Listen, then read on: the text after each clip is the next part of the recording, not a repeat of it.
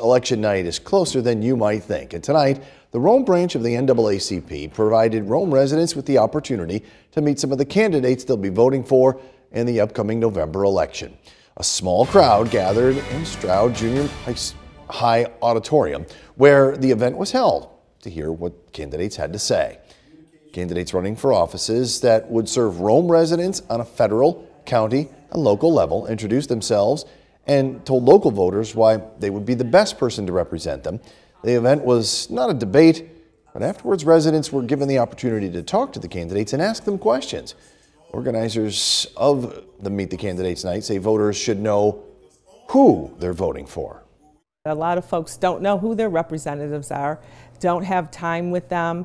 We want people to be informed when they vote. We want to make sure people vote, not necessarily saying who to vote for, but to make sure that you vote and you know what your representative stands for and how they represent you.